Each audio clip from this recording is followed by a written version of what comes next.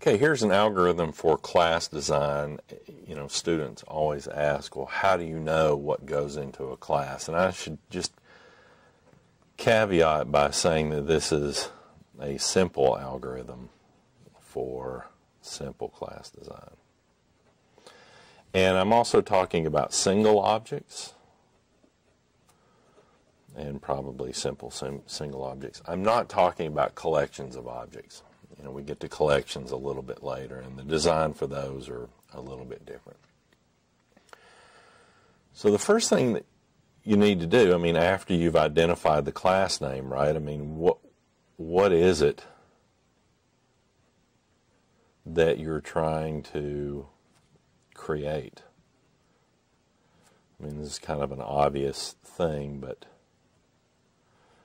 it needs to be stated. So is this a class for time? Is it a class for a calendar event? Is it a class for a student? And then once you do that, you identify the properties.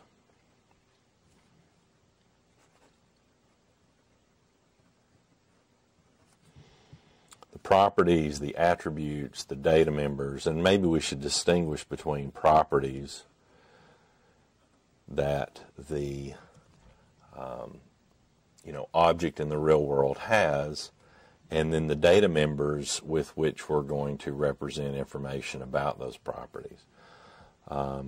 So identify the properties and then the appropriate data members.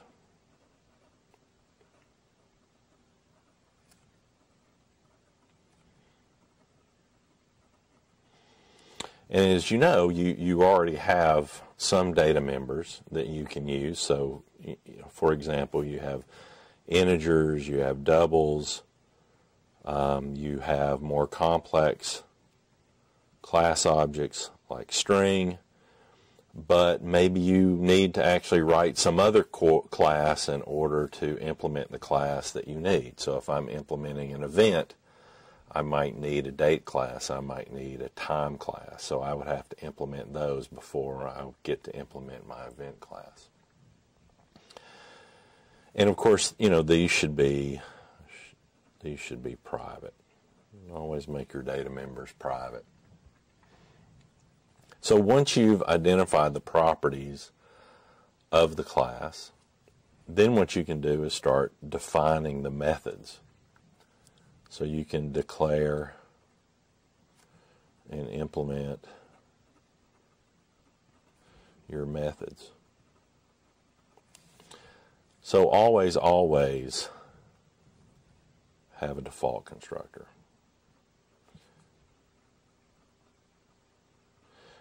And you need a default constructor because C++ uses the default constructor when you're passing in parameters.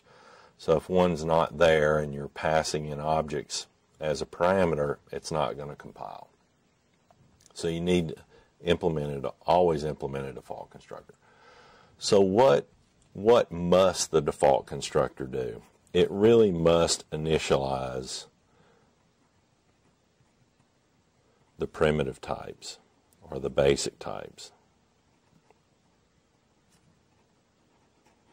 So if you're using an integer or a double, when your object is constructed, those data members have unassigned values. And so it's critically important that for integer, double, character, and Boolean, and when we get to pointers, that your default constructor initialize those basic types. It's less important for the string and for class objects because these class objects have a default constructor. So I'm talking about must here. If you want to, so the default constructor for the string will set it to the empty string. So it's been initialized. If you want to change it to something else, that's not a must, that's a can. If you want your name to be called no name as its default value, that's fine, but that's not necessarily any better than the empty string. However, in the case of these basic types, having one that is unassigned can cause your program to crash. So it must initialize the basic types. And, just as a general rule, what should these values be? Not knowing what class we're talking about, the only thing I can really say is set doubles to 0.0, set ints to 0, set characters to maybe the null character, and set bools to false. Now, if you tell me something about the class you're defining, I may change this. Maybe 1 is a better default value.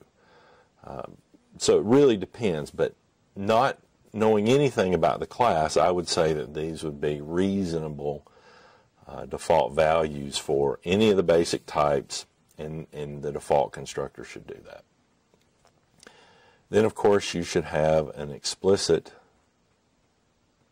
constructor. And, again, for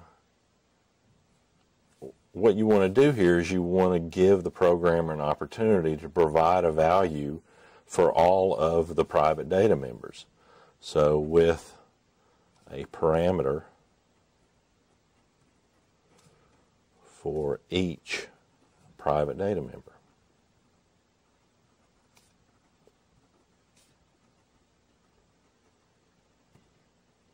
For each private data member. Now again, not knowing anything about the class, if you told me a class, maybe I would change this, but I think this is a reasonable assumption. So if you have a time object, an employee object, you're going to want to give a programmer the opportunity to pass in values for each of those private data members. You're going to need set methods for each private data member.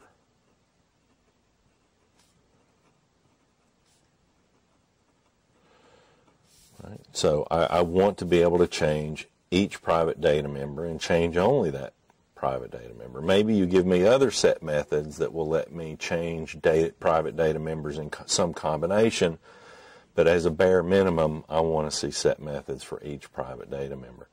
Same thing for get methods. I want get methods for each private data member.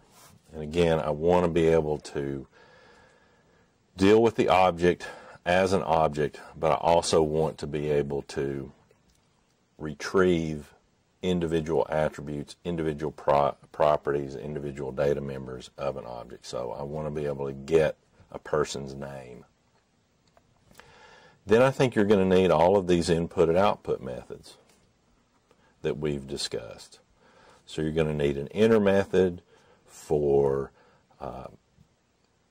entering information from the interface, whether it's from the command line or whether it's through a nice GUI on a mobile phone. You're going to need to be able to write that information to disk or to a database or over a network connection.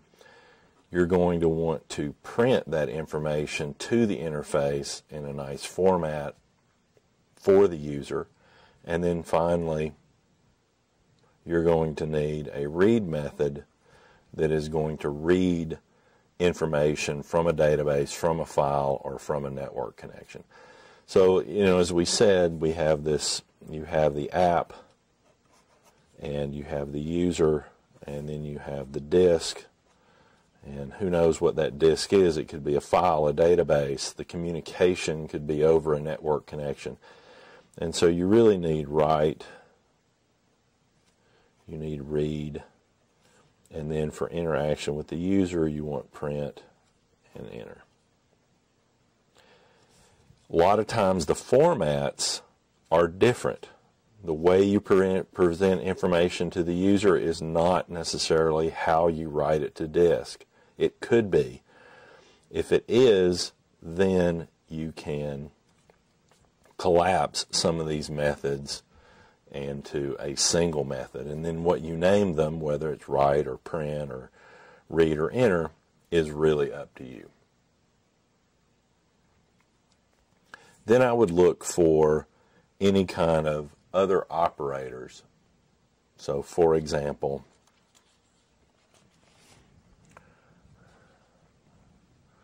I guess what I would say, we're on F now.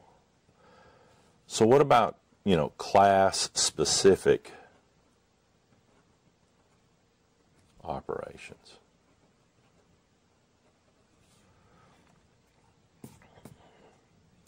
So comparison methods.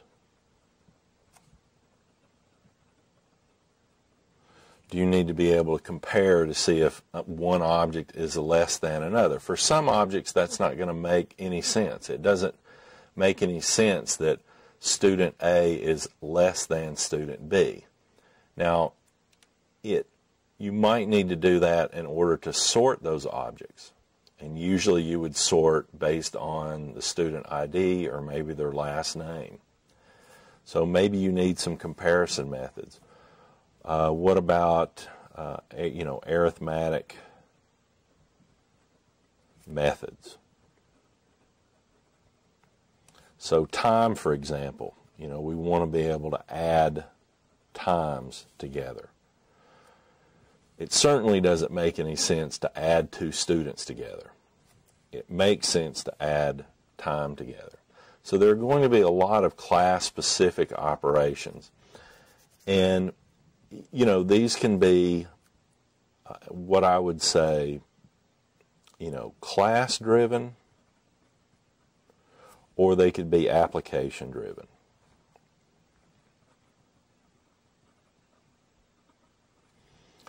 So class-driven is, what ways can we manipulate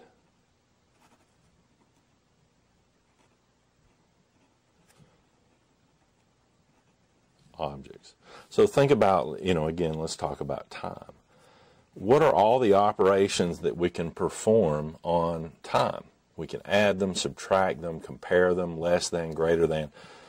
So, when you're doing some sort of a class-driven implementation, you think about what possible things could you do with a time object, and then you implement those class-specific operations.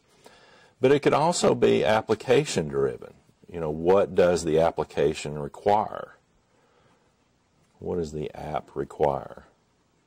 Maybe you don't need, for a given application, maybe you don't need to add time objects. You only need to compare them. So in that case, you simply, define the methods that you need based on what the application requires. And usually that's specified in some sort of requirements document. And finally, if you're talking about C++, what about overloaded operators? So if you've defined these class-specific operations, are they methods, or are you going to overload operators instead, or are you going to do both? So if I have an add method, maybe I also implement an operator plus equals. I can either give the programmer both, or you can simply decide I'm only going to have add and I'm not going to overload the operator, or I am only going to overload the operator and I'm not going to do the add method. You could say the same thing for the stream insertion and stream extraction operators. So what overloaded operators are you going to have? So that's a simple algorithm that, at least for the first semester class, you should be able to follow in defining objects or classes for storing information about single objects.